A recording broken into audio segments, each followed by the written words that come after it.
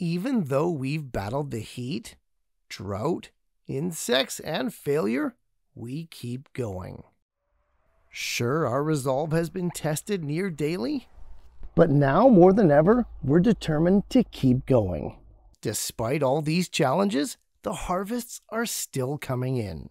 Berries, bulbs, leafy goodness, as well as those garden staples have all been on the menu this summer. Every year sees its share of ups and downs, so nothing has really surprised us. However, now more than ever, it feels like the fundamentals and basics of cultivating crops is even more crucial to our continued success. A success that I hope you guys are experiencing as well.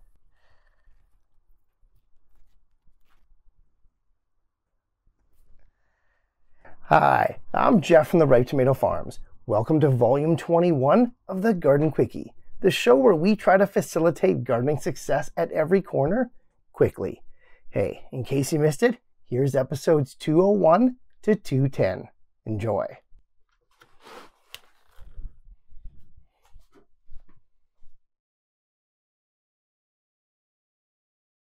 As far as raw root vegetables go, there's nothing as sweet and crunchy as a freshly picked carrot from your own backyard. It's great because at 50 to 70 days from seed to harvest, you can plant carrots multiple times a year. But how do we know when it's the right time to harvest them? Hi, I'm Jeff from the Ripe Tomato Farms. Welcome to another episode of the Garden Quickie, the show where in 2 minutes or less, we do everything but pick the carrots for you. And today's episode is all about those carrots. More specifically, 3 things that tell us that this root vegetable is ready to pull up. Hey, time short as you know it is, so let's dive in. Of the 4 main categories of carrots grown, Chardonnay, Danvers, Imperator, and Nantes, nearly all available to the home grower, are less than an 80-day crop.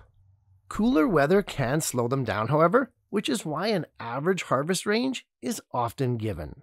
And that brings us to our first indicator that our carrots are ready to harvest, which is the information given on the back of every seed packet. Every retail packet of seeds you buy will have the days to harvest, usually on the back with the planting information. Climate and weather are no doubt going to mess with this number every year, and it's our least accurate way to tell when carrots are ready.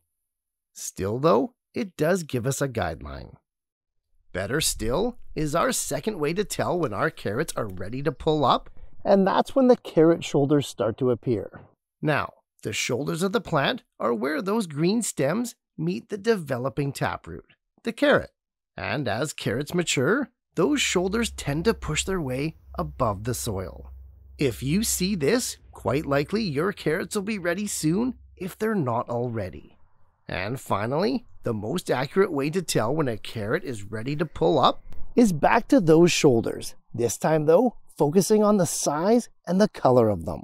For starters, as soon as the skin of a carrot turns to its adult color, regardless of size, you can pull it up and eat it. In fact, there's nothing as sweet and tasty as a true baby carrot right from your garden. A treat for all ages. But for your carrots to reach true maturity and thus maximum yield, we have to couple that color with the size of the shoulders. For most varieties, when that shoulder thickness has reached 3/4 to 1 inch thick in diameter, you know that the carrots are ready to pull up. Using the first 2 strategies as guidelines, along with this shoulder method, is the most accurate way to tell that your carrots are ready to harvest. Carrots are totally awesome. Almost as awesome as checking out the next episode of the Garden Quickie.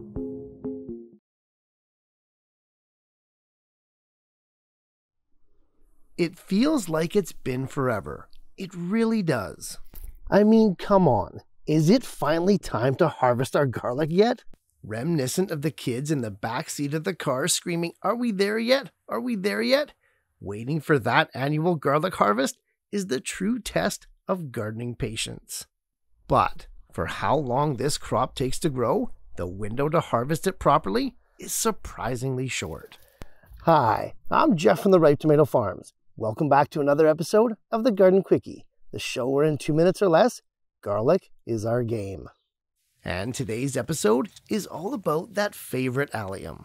More specifically, when is the right time to harvest our garlic? Hey, time's short as you know it is, so let's dive in. Many people say that 1 month after you cut the scapes off, your garlic should be ready to harvest. Well, that doesn't really help the softnet growers whose garlic bulb doesn't produce this flowering appendage, nor is it really all that accurate. Others will tell you to always harvest your garlic in the month of June. That's fine if you live in an area where the climate and weather never change and you plant the same variety of garlic in the same spot every year. Obviously, this is also highly inaccurate. I mean, it's July now and I'm still not ready to harvest my garlic. Of course, we can brush some mulch and soil aside to take a peek at the bulbs, which tend to grow right at the surface, which will tell us if the bulbs are big enough. And if they are, then that's great, because one of the last things a garlic plant does is to bulk up its bulb. But still, that doesn't tell us when it's time to harvest. The only surefire way to tell that your garlic is ready to harvest when 1/2 to 2/3 of the lower leaves of the plant have dried up and turn brown. You see, garlic, like its cousin the onion, is made up of many layers. And it's the few sets of dried up lower leaves that gives the garlic bulbs its papery protection to allow for maximum storage. Pick too late and the garlic bulbs, as well as the individual cloves, burst through that papery protection, making storing almost impossible. However, pick too early and the plant won't have created that papery protection in the first place. A small but critical window of time that you don't want to miss. Kind of like the next episode of the Garden Quickie.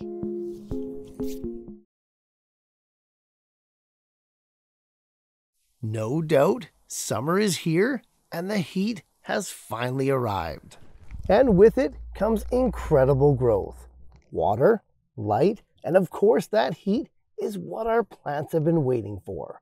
Unfortunately, there's a darker side to heat, and that's keeping our plants properly hydrated. Hi, I'm Jeff from the Ripe Tomato Farms. Welcome to another episode of the Garden Quickie, the show where in 2 minutes or less, we keep you and your plants fresh all summer long. And today's episode is all about watering plants. Specifically, 3 ways to keep your crops healthy, happy, and hydrated this summer. Hey, time's short as you know it is, so let's dive in. Plants use water for literally every daily life function.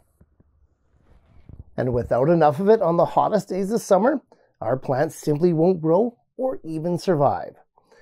But it's not simply a case of just watering every day. We can't do that. While sometimes it does indeed come to that, when and how we water can have a much greater positive impact. Which brings us to our first tip, and that's to always water in the morning. We do this for 2 reasons.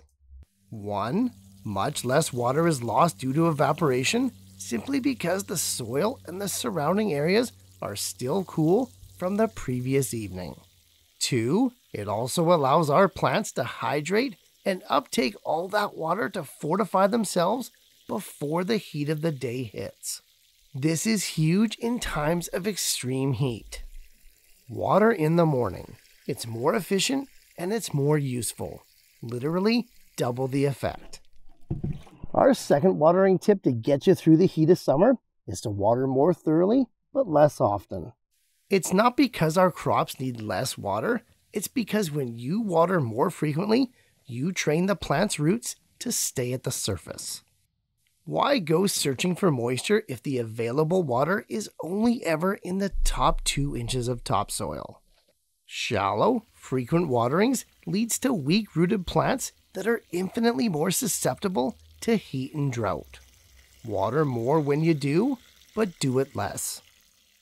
And our third and final summer watering tip is for you container growers, which is to water from below.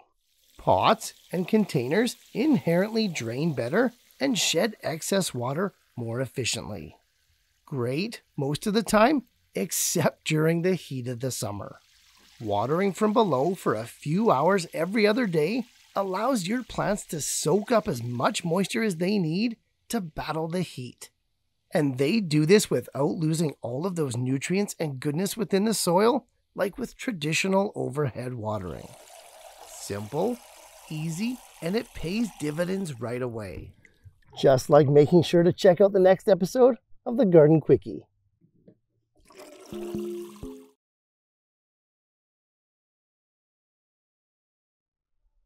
Tomatoes are impressive plants, growing to new heights seemingly in real time right before our eyes. And because of this, our vine-type indeterminate tomatoes need our support to look and perform their best. Growing these beauties vertically is the only way to guarantee their success. Hi, I'm Jeff from the Ripe Tomato Farms. Welcome back to another episode of the Garden Quickie, the show where in 2 minutes or less, we support you and your tomatoes. And today's episode is going to be all about those tomatoes. More specifically, 3 ways to trellis your vine tomatoes so that they can grow to their full potential. Hey, time's short as you know it is, so let's dive in. As we've discussed in previous videos, there are 2 main categories of tomatoes: determinate or bush type and indeterminate or vine type. While determinate varieties most certainly benefit from staking and support, we're going to be focusing on the vine type of tomatoes today. And so the first way for us to support our tomato plants is by using a simple single stake. Basically, a pole or long piece of wood is staked vertically into the ground right beside the main stem of your tomato plant. Ideally, you do this at the time of planting or even before if possible, but today we don't have that luxury. Of our 3 ways to support your tomato plants, this is the most basic. Still though, highly effective. The second way that we're covering here today is to use what's called tomato cages. These are normally store-bought aluminum, or sometimes steel, wire contraptions that are even more crude than the simple stake. They can work well for the determinate or bush type tomatoes, yes, but for our vine varieties, they're often too small. Modifications or add-ons like my dad has done here for my mom's tomatoes can work well in a pinch though. Don't be shy to use your creativity. The tomatoes won't mind. And our third way to trellis large indeterminate types of tomatoes is by constructing an actual trellis using string, rope, or something like this wire here. Whatever material you choose to use, it's basically suspended vertically, sometimes 8 feet or more, by a more permanent structure. The tomatoes are then attached to these vertical lines incrementally as they grow up. For me, I've always just used twist ties with great success, but you can use string, yarn, straps, or even those tomato clips. In fact, I want to try using some of these Velcro strips this year for the first time. Thin wire or even fishing line can cut into your tomato plants, especially on windy days when those stalks move back and forth, so they should be avoided. For most of the indeterminate types that I grow, I secure my tomato plants about 6 inches from the base, and then again every 2 to 3 nodes. Do note that you always want to tie your tomato plants up directly above a node, and never directly below, as that will most likely become a point of failure. I've seen more than one tomato plant stem snap right in half because it was tied up directly below the node. It sounds like a simple thing, but it's really important. Other than that, there's nothing left to do but sit and wait for some delicious tomatoes. And while we do, check out the next episode of the Garden Quickie.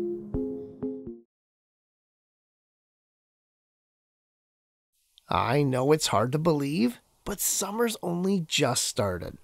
And already our plants are feeling the heat. Of course, in these conditions, we water diligently, but sometimes even that isn't enough. There has to be a better way. Hi, I'm Jeff from the Ripe Tomato Farms. Welcome back to another episode of the Garden Quickie, the show where in 2 minutes or less, we're all about finding a better way. And today's episode is all about beating the summer heat. Specifically, 3 things that we can do to conserve moisture and make our waterings more efficient. Time short as you know it is, so let's dive in.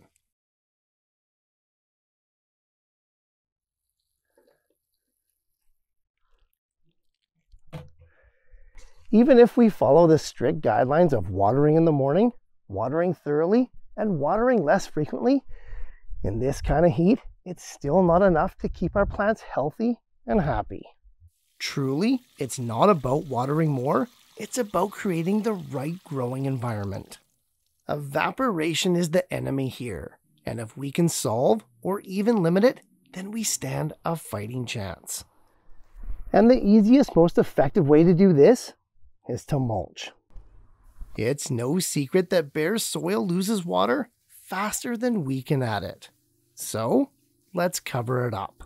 A nice, thick, organic mulch layer is going to lock in that valuable moisture, limit evaporation, and create a scenario where summer is a time for extreme growth rather than drying up and dying. Another way to cover up that soil if you know that the summer is going to be a scorcher is to plant your crops closer together. Again, we're covering up and limiting that bare soil.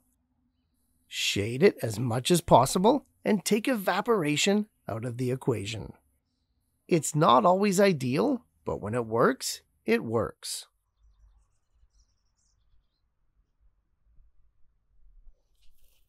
And our third and final summer heat strategy is to tackle moisture from the ground up, and we do that by focusing on retention. The single most effective way to do this is to up the organic content of our soils. Sandy, inorganic soils drain water like crazy and retain little to no moisture.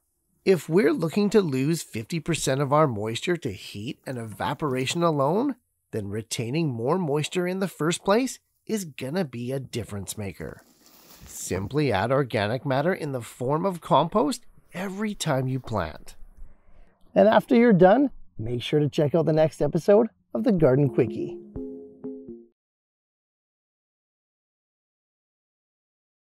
As if being easy to grow, prolific, and delicious weren't enough, peas are also self-sustaining.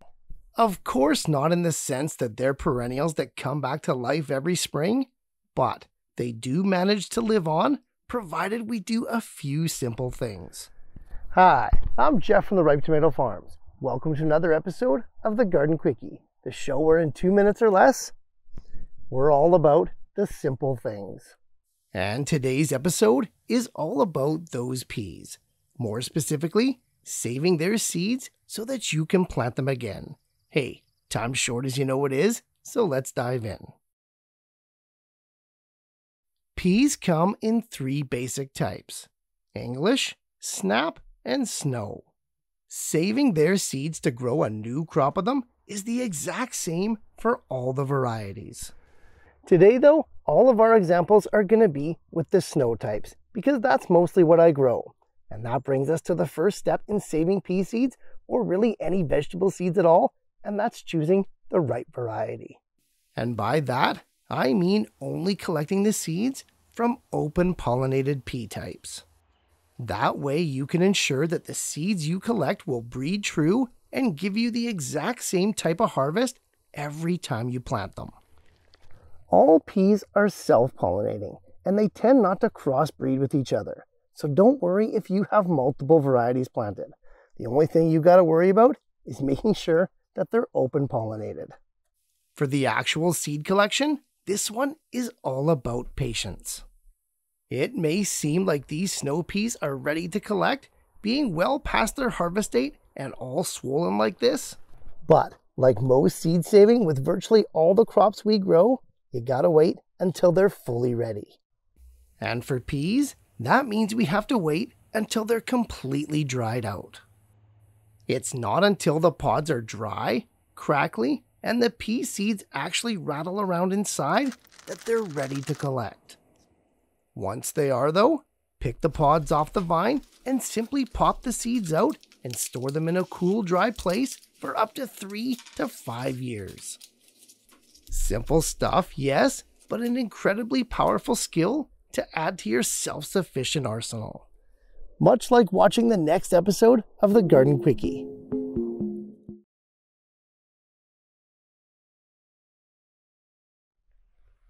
Over the years, I've grown a lot of garlic. And I do mean a lot. 20 plus years of garlic growing, planting 200 to 400 bulbs each time tends to add up. Always the same way though. Individual cloves planted in the fall, overwintered in the ground, and then harvested the following summer. Which leads me to wonder, is there possibly a better way? Hi, I'm Jeff from the Ripe Tomato Farms. Welcome back to another episode of the Garden Quickie, the show where in 2 minutes or less, if it's possible, we'll find that better way. And today's episode is all about that garlic. More specifically, why is it always grown from cloves and never from seed? Time short as you know it is, so let's dive in.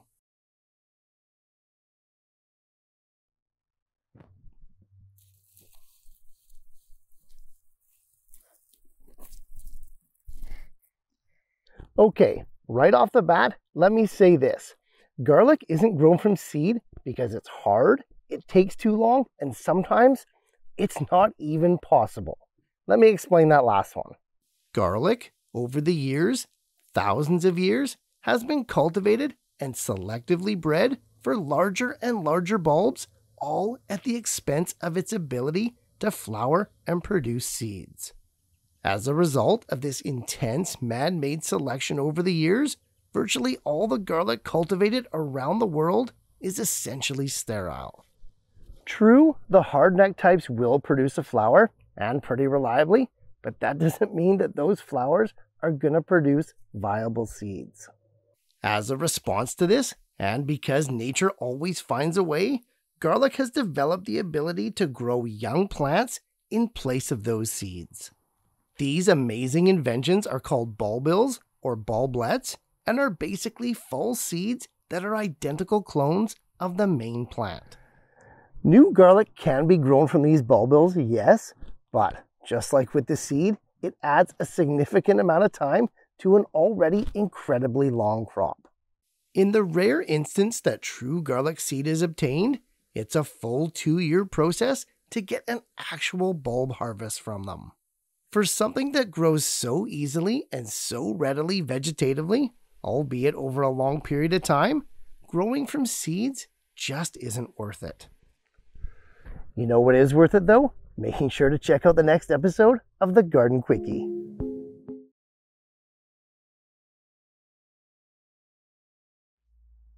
There's no question that onion flowers are beautiful, magical even, and almost every time I see them, I smile.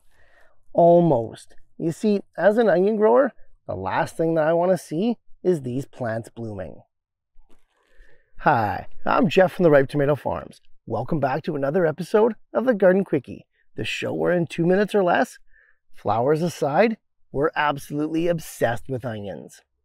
And today's episode is all about them. More specifically, why are onion flowers so bad when you're trying to grow them?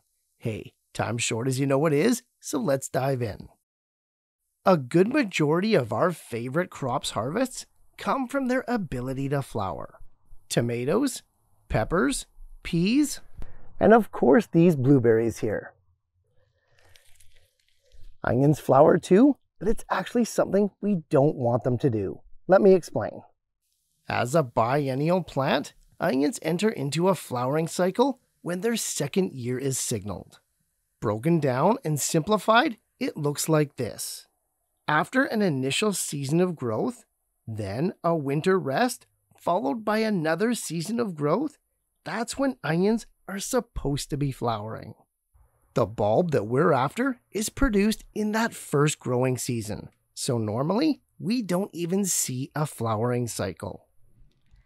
However, onions grown from sets, or even those grown from seeds that face hardships or poor timing on our part, can be triggered prematurely into a flowering cycle. Why is that so bad though? Well, It's bad because an onion that's gone to flower will abandon making or forming that bulb, putting all of its energy into the flower. Boom, we just lost the harvest. What we haven't lost though are these few container white onions here and the ability to check out the next episode of the Garden Quickie.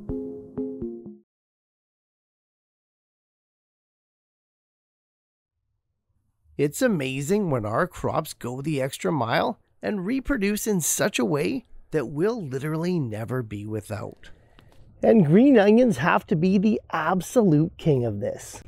Giant flower heads filled with thousands of black seeds, each one capable of becoming a brand new green onion plant.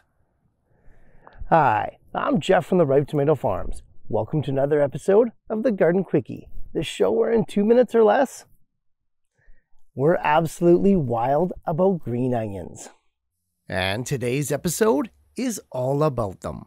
More specifically, how to grow and collect green onion seeds so that you have an unlimited supply. Hey, time's short as you know it is, so let's dive in. It's quite something when a plant grows so easily that you can harvest it, cut it up, replant just the root section, and regrow it into an entirely new crop.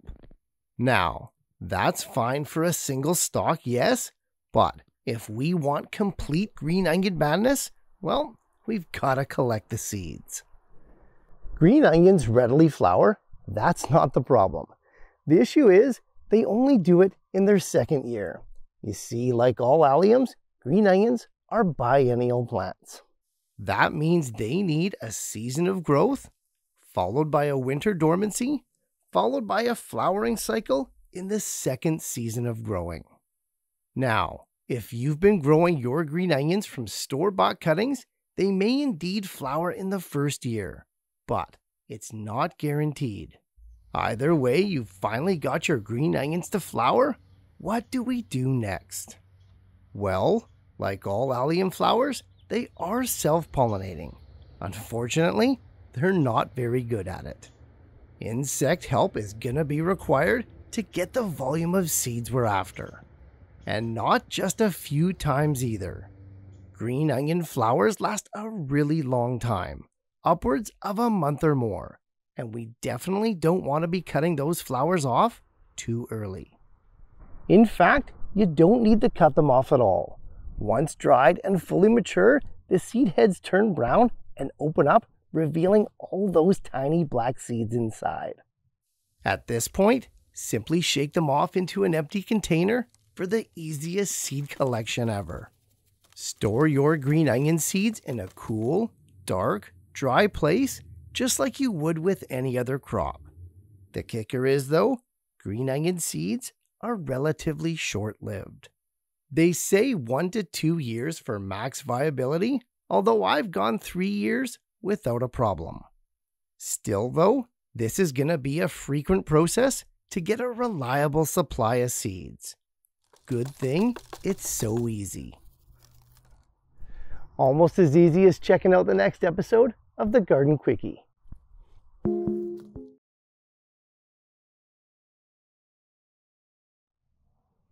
Surely the garlic harvest has to be one of the best highlights of the gardening season.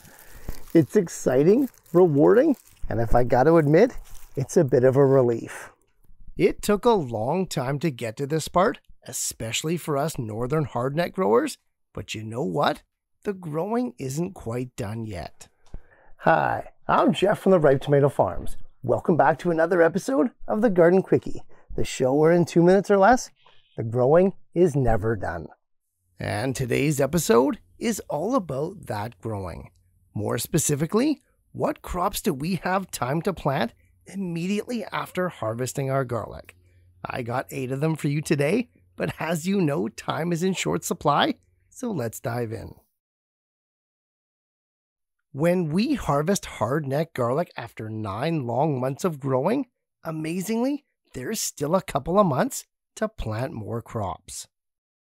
Whether it's next year's garlic going back in or something completely new, we've got at least a couple of months until the cold weather hits. The beauty of planting right now is that it's warm out, so the seeds are gonna germinate fast and the seedlings are gonna grow even faster. But even more important than that, the temperatures are on their way down, and that's gonna allow us to escape this brutal summer heat come harvest time. The crops on this list are picked because of two qualities. One, they grow fast in this relatively short window, and two, they love to be harvested in the cool weather. And that brings us to the first crop on our list, which is peas. Almost always direct seeded, these guys are a 60 to 70 day crop and they take the cold like a champ. Grown in the ground or in containers, make sure to give these guys support as they love to climb.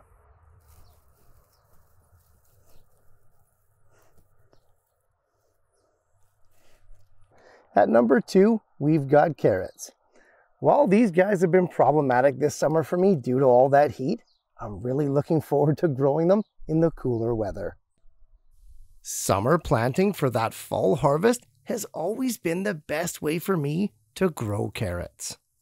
I have no doubt that my harvests of this delicious root crop will double as the temperatures decrease over the next few months. Same thing with these beets. Honestly, with all the heat and drought we've had this summer, it's been near impossible to keep these guys hydrated to allow them to bulb up. Honestly, when it comes to root crops, fall harvesting is where it's at. One crop that is most definitely affected by the summer heat is lettuce. Grown by either transplants or direct seeding, plant your lettuce now to enjoy sweeter, crispier leaves as the summer heat subsides. This next one could most likely be planted twice, even in our short window. We're talking radishes. One of the quickest crops you'll ever grow, seed to harvest in just 30 days. Amazing. Another easy and fast one is green onions. Grown from either seed or cuttings, green onions are the gift that keeps on giving. Plant these guys once, let them go to seed, and literally never buy green onions again. And as a bonus, they're quite cold tolerant, so we can enjoy them year round. At number 7, we've got spinach. This crop can match radishes for speed, and as a leaf-only harvest, sometimes it's even faster. Direct seed these guys now for delicious spinach leaves in about a month. And finally, the last plant on our list are the brassicas, like this dinosaur kale here, who just can't wait for summer to be over. This is the group of plants that includes cauliflower, broccoli, kale, cabbage, and of course Brussels sprouts. These guys are literally designed to be planted right now, so the timing works out perfectly.